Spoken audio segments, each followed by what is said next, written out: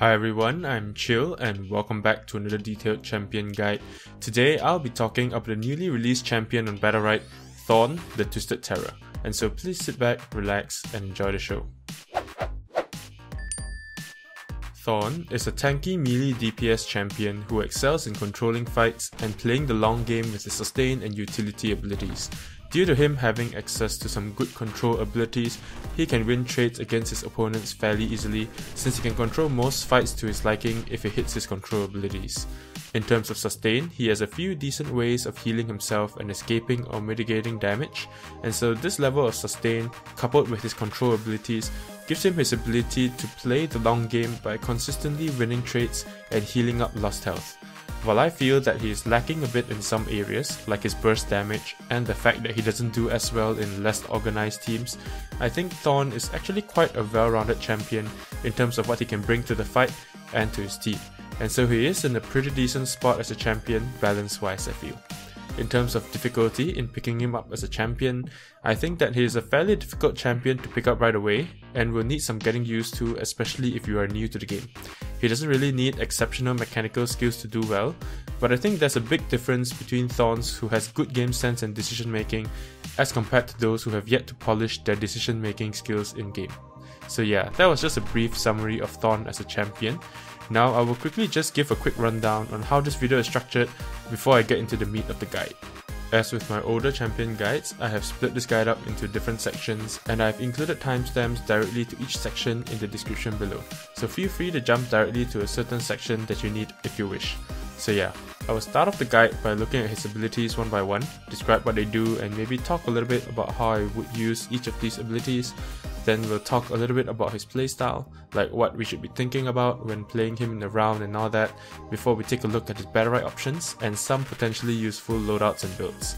Finally, right at the end, I'll just briefly talk about some champions that could go well with Thorn and just give some final notes about him before we finish. I'd like to point out that I do not have a gameplay tips section like in my old champion guides anymore, since I feel like some of the tips are quite repetitive from champion to champion. And so these little gameplay tips will instead pop up in the video when they are relevant, I suppose. And so yeah, with all that being said, let's begin. First off, Thorn's abilities. Starting with Thorn's left click or mouse 1 ability, Root Claw. This is Thorn's basic melee attack and it is a 3-hit combo attack that has increasing damage and effects with each hit. The first hit deals 12 damage, the second 14 damage, and finally the third hit is a very short-ranged poke attack called Root Grip, which deals 18 damage and heals Thorn for 8 damage. Pretty cool. Just hitting air and not hitting any enemies can still activate this combo, so sometimes you might want to be swinging and attacking nothing just so you can get the third hit to make use of the increased damage and heal.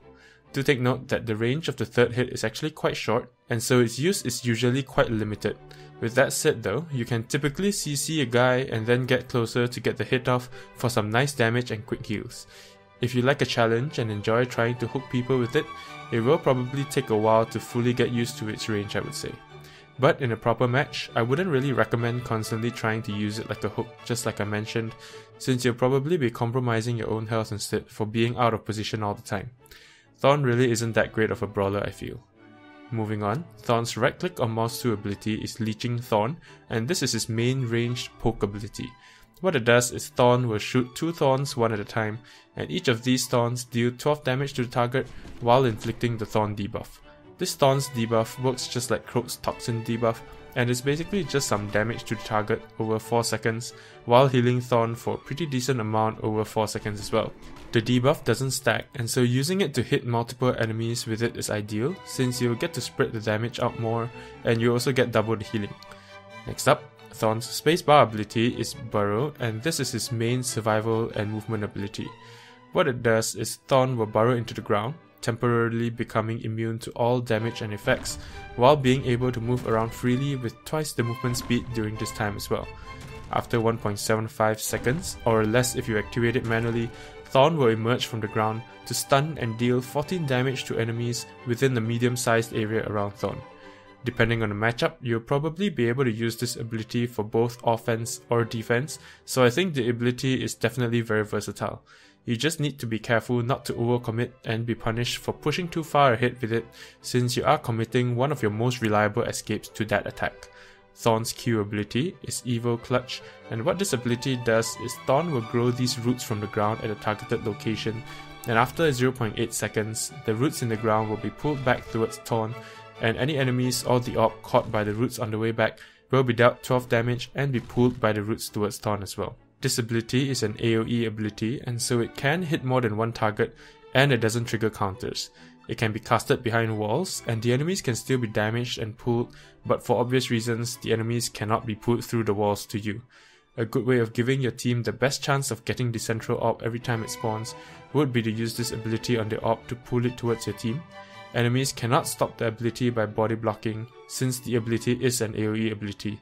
Just be careful that they can still attack the orb while you're pulling them along though, so they may still be able to steal the orb from you if you're not careful or fast enough. Definitely an interesting and versatile ability, I would say. Moving on, Thorn's E ability is Entangling Roots, and I think that this is one of Thorn's best abilities since it is his main control ability. What it does is Thorn will launch a projectile at the targeted location, and if it hits an enemy, the enemy will be dealt 8 damage before being entangled for 2.5 seconds. The way Entangle works is kind of similar to a Petrify, whereby the enemy will be given a 20 health shield, but is unable to do anything for the duration of the debuff. During this time, Thorn is also healed for a total of 16 damage over the duration of the debuff, unless the shield is destroyed prematurely of course. The best part of the ability is its CC component, since you can very easily take an opponent out of the fight for 2.5 seconds and make the fight unbalanced to your favor for that amount of time. Not only that, it can also be used as a setup for more powerful abilities like Ashgar's Stun, Jade's Snipe and so on, so it is definitely very versatile. You can even use it on the enemy and then quickly use your Q to pull them toward your team, or slowly charge up Mouse 1 combos so that you can get that sweet 18 damage on the immobile enemy, while getting some extra healing for yourself as well of course. So yeah, a very nice ability indeed, and definitely try to use it every time it is available I would say. Unless of course you're saving it, in anticipation of cancelling an enemy's channeling ultimate for example. So those were Thorn's abilities that didn't require energy.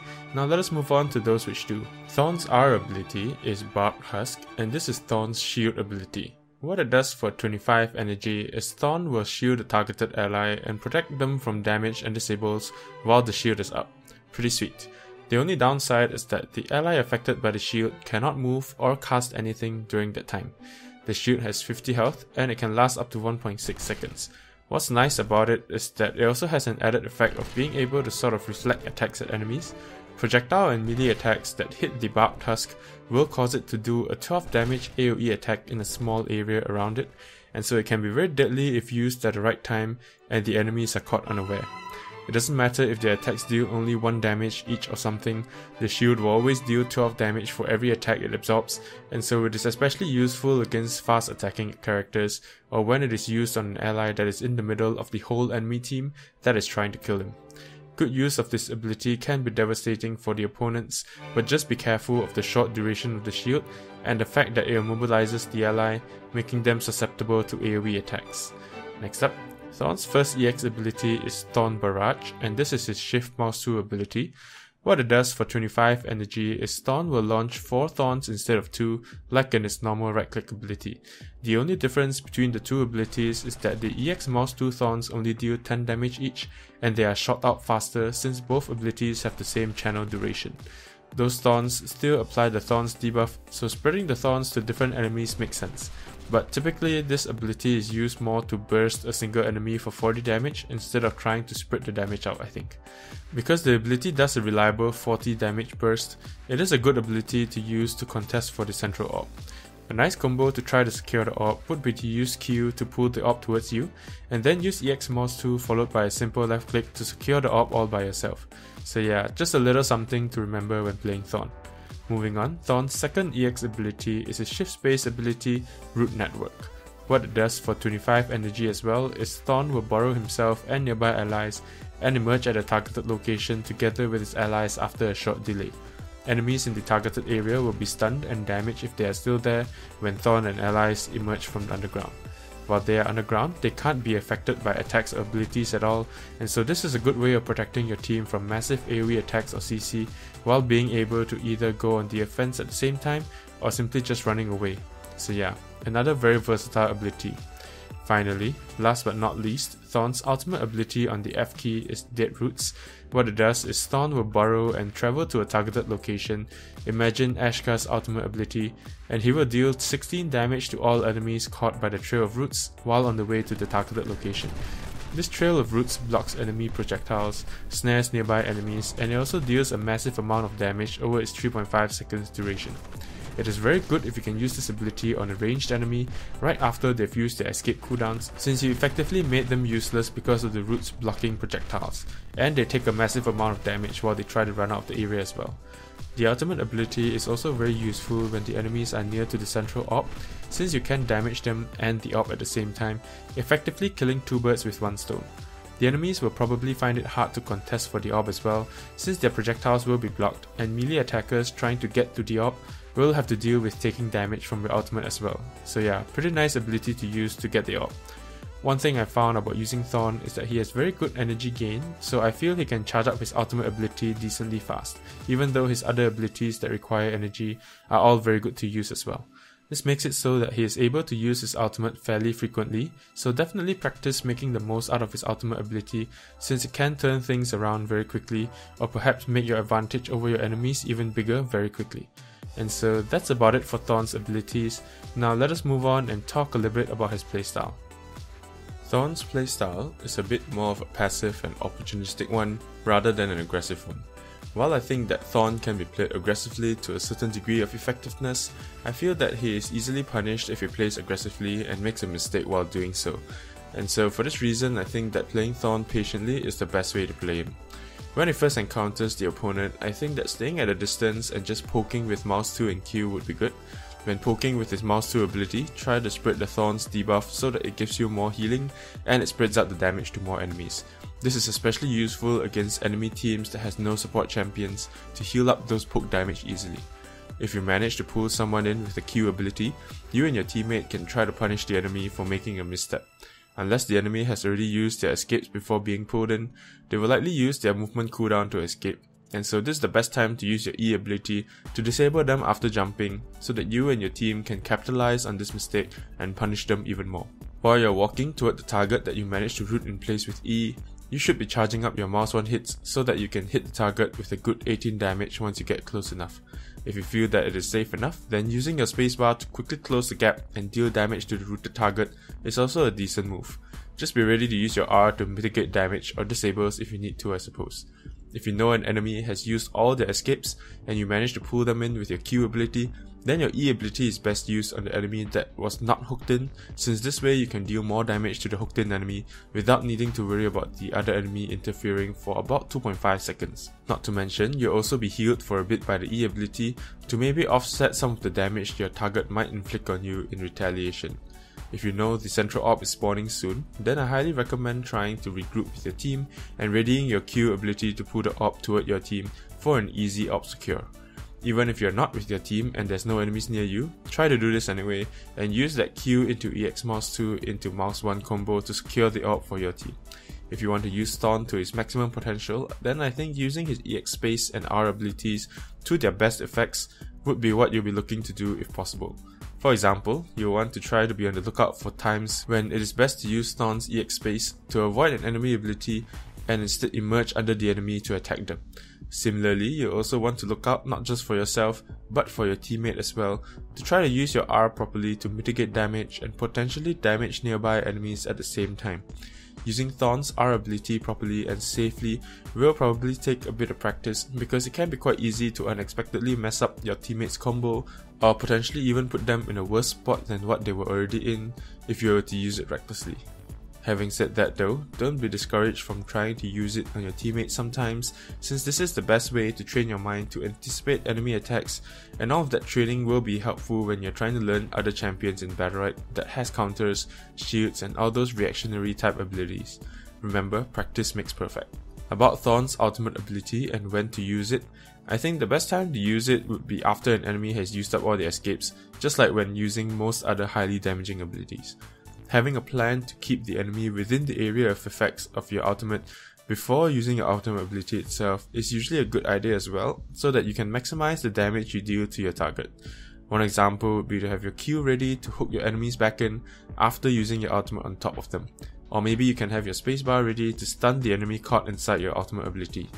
In the part where I covered the ultimate ability in the abilities section earlier, I also mentioned about using the ultimate to both damage enemies and secure the orb. So using the ultimate ability that way is a possible move as well if the opportunity arises. And so yeah, that's mostly it for his playstyle. Now let us move on to Thorn's Battlerites options and loadouts. Because there are so many Battlerites currently and it would take a long while for me to go through and describe all of them one by one, I would just display them here, and if you wish you can go ahead and pause the video to slowly read through them before continuing with the video. And so pause now to read through the first half. And now again for the second half. Okay, now that I've read all of them, let's continue. First off, I think that all of Thorn's Battlerites are pretty decent and can be swapped in to deal with the enemies you're facing, so I don't recommend just sticking with a single build for every single match. With that said though, there are a couple of Battlerites which I feel is so good that they should be in most builds, since they really benefit Thorn in every single round, regardless of the matchup. These Battlerites are Neurotoxin, Parasitic Stems, and Critical Backlash. Although Critical Backlash isn't as crucial I think, especially in range heavy matchups. Neurotoxin and Parasitic Stems makes your Thorn's debuff so much better, since it not only reduces the target's damage and healing output, but it also deals more damage to them.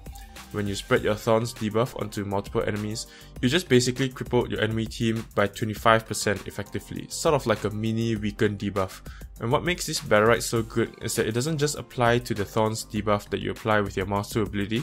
Say if you pick Critical Backlash, the Thorn's debuff that is inflicted onto enemies hit by the R ability will also have these weakening effects and increased damage. So yeah, quite a powerful combo indeed. When you're up against multiple melee enemies, Regrowth, Fearsome Uprootal, Impaling Roots, and Critical Backlash are some very good Battlerites to have. You don't have to pick all of them, but they help you in your fight against melee enemies in their own ways.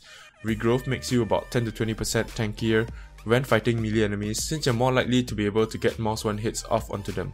Fearsome Uprootal and Impaling Roots lets you play a bit more aggressively, since the former gives you a nice shield to help you against enemy attacks, and the latter helps by giving you that little extra burst damage when you're burrowing around.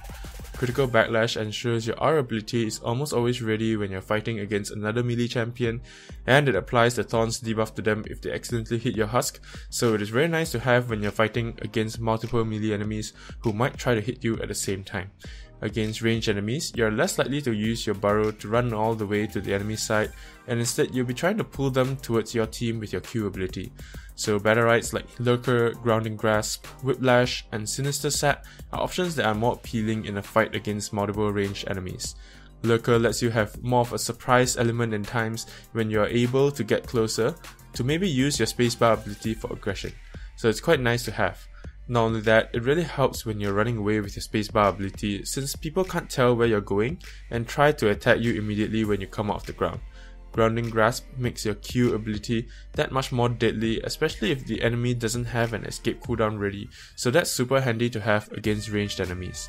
If you find that it can be quite hard to deal damage with Thorn sometimes, then taking Whiplash can be a pretty decent option, since the 9 damage plus the Thorn's debuff damage can add up over the round if you consistently hit them with the spinning attack. You just gotta make sure the enemy has already exhausted their escape options before you pull them in to make full use of this Battlerites. Because you'll be playing a lot of poking games in a round against ranged enemies, Sinister Sap can be very good since it gives your E ability a little bit more damage, making you a slightly more deadly threat from afar, and it reduces the cooldown of your E ability, allowing you to use it more often to damage or CC enemies, and perhaps to set up for your team's hard-hitting abilities as well, so it's pretty cool. If you have no energy problems when playing as Thorn, the No Escape Battlerites is actually a pretty decent choice, since most people won't expect it, and by the time they realize what's going on, you're already right under them and ready to stun them with your burrow, so that can be pretty nice. But then again, you're only going to get at most 2 to 3 users out of it in a medium length match, so maybe not the best use of a Battlerites slot if you're concerned about getting the most out of your 5 Battlerites slots. I haven't seen much use of Branch Out, Hamstring Briars, and Creeping Roots, since the other Battlerites offer much more compared to these few Battlerites. I have tried Creeping Roots before, but most of the time it just feels like people have plenty of time to walk out of the area of effect, so it doesn't really do much. It is quite good if it does manage to land and hit an additional target or 2 though, but I wouldn't count on it. Hamstring Briars doesn't seem to offer enough, and the range increase from branch out hardly matters, except when you're fighting at a medium range the whole round, so it's hard to see the effectiveness of these Battlerites. But perhaps there might be some use for these two rights that I don't know of yet, like maybe if you want to play some mouse 1 heavy build or something, and take lots of Battlerites that let you stick to your enemy more effectively. Then again, Thorn is probably best played a bit more passively and at a distance, so that might not be the best of ideas unless you're trying it out for fun, I suppose. So yeah, those were my thoughts on most of the Battlerites.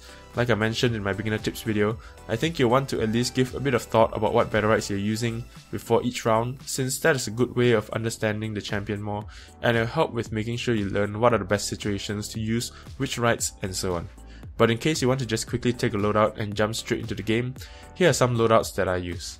The reasons these Battlerites are in the loadouts are the same as what I explained earlier, so I'll try to avoid repeating them. But I'll also try to explain why I might take out a certain Battlerites to swap for another, and in what situations you might want to do that. So yeah, this first build is what I typically use when I'm up against at least a melee in the enemy team. If I'm up against multiple melee enemies, I might swap out Deep Burrow for regrowth so that I'm a little tankier. Just need to make more careful use of my burrow at that point. If I feel I need a bit more range capabilities against one or more ranged enemies in their team, then I might swap out Deep Burrow or Critical Backlash if I feel safe enough to do so. I'll probably exchange either one or both of them for something like Sinister Sap, Grounding Grasp or Whiplash, and the build will probably end up with something like that. Basically a bit of a mix of Battlerites to deal with both ranged and melee threats. If I have a good support teammate and the enemy team is all ranged, then I would probably use a build like this one. The Q Battlerites give me a lot of offensive power, so this will make sure there's at least some damage coming out from me for my team. Again, if you feel like the enemy matchup might overwhelm you and your healer, then don't hesitate to take Grounding Grasp out for something like Sinister Sap. That way you have a bit more healing, and you can also CC the enemies more often. An E root onto an enemy followed by a Q to pull the enemy in is kind of like a Grounding Grasp already, so it should be fine making this substitution as well. And so yeah, that's about it on Thorn's Battlerites and Loadouts.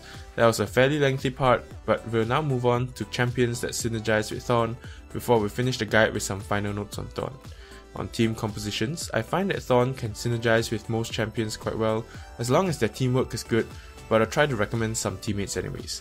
He has abilities that can help ranged teammates land their powerful attacks, peel for them and all that sort of stuff, so I think Jumong, Jade and Ashka are some good candidates for teammates for Thorns. Likewise, he has good control abilities to help make it safer for melee teammates to jump in and do damage and all that, so I think Raygon, Croak and Rook are decent teammates for Thorn as well.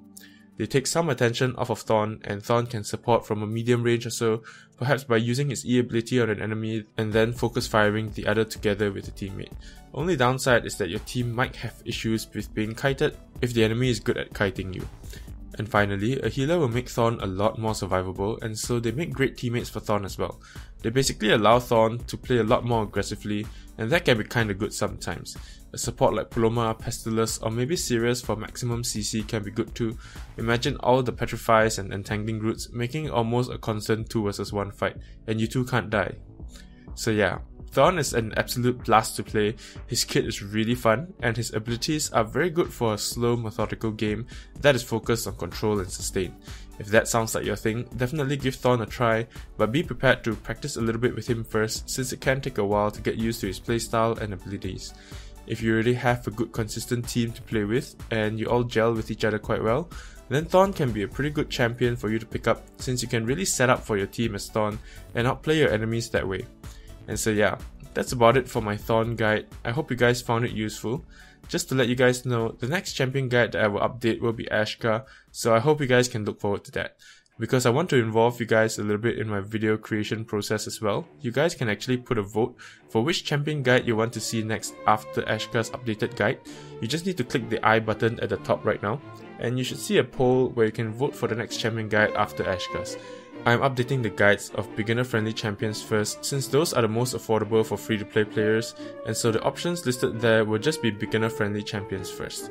The only time I will break this cycle of voting and updating guides will be when there's a new champion release, like the upcoming release of Destiny the Sky Ranger, so don't worry if you don't see the updated guide of the champion you voted for, because it will be coming soon after the champion guide on the new champion.